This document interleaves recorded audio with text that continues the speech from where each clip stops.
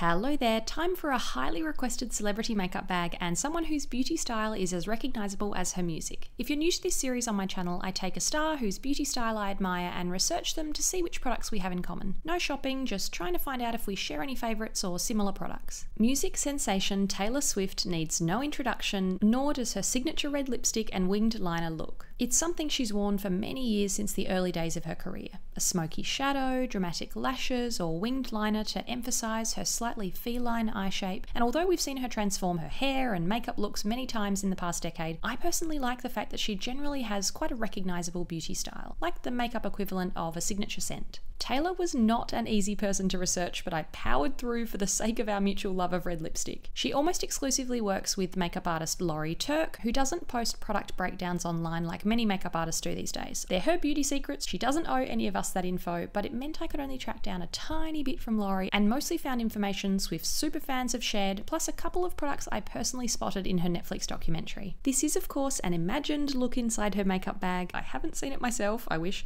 but all sources for this information will be listed in the description box below as usual. Let's get into it. In this first category, I have a couple of similar product suggestions because I didn't have exact matches with Taylor, but hopefully it inspires you to look for ways to channel her style with products from your own collection. Then in the eye and lip categories, you'll see exactly what she's worn. A bit of blush searching led me to Taylor's 2009 Grammys look. Makeup artist Laurie Turk applied Steeler's convertible colour in Poppy. She was actually quoted as saying Smashbox convertible colour in Poppy, but that product doesn't exist. Steeler's definitely does, so I'm guessing the Smashbox bit was a typo. This is the very first cream blush formula I ever purchased many years ago, and if you're a regular viewer, you know it started a long love affair. Rose is the closest shade in my collection, and it's very similar to Poppy, quite a deep flush of colour. It's quite pigmented, so I only need to pat a tiny bit on. The only other bit of information I could track down from Laurie Turk was that she used the NARS multiple in Copacabana on Taylor at an awards night in 2012. Not something I own, unfortunately, but it gives us hope that Taylor might be into cream highlighters like I am. Some of my top stick picks in this category are Glossier Haloscope in Quartz, a shimmery, pearlescent highlight, and Chanel's Balm Essentiel stick in Sculpting, which isn't really a sculpting product at all, it just creates a stunning, dewy glow. In terms of bronzer, I came across a fun fact that Taylor reportedly uses the Bobbi Brown Shimmer Brick in bronze on her eyes. Love that she's a fan of multitasking makeup too. I don't own a shimmer brick, but I do love using bronzers as an easy eyeshadow too. When I want a simple brown with a tiny bit of shimmer, I love swiping on Charlotte Tilbury's Beach Stick in Ibiza, a summery bronze with a great creamy feel, or the Chanel Le Beige blush stick in number 20 is one of my holy grail makeup items, a beautiful blush texture in a soft, slightly rosy brown to warm up the face. Next, a few eye secrets were revealed in Taylor's Miss Americana documentary on Netflix this year. I was keeping my eyes peeled for any makeup clues, and luckily there were quite a few. Pretty sure I spotted her holding the fuzzy brown packaging of the very first Urban Decay Naked palette, the most popular product back in the day. It was a classic for smoky eye looks. My personal favourite from the Naked family is Urban Decay Naked Heat, a warm, summery palette with a nice mix of shimmers and mattes that look great mixed together or worn individually as a wash of colour all over the lid.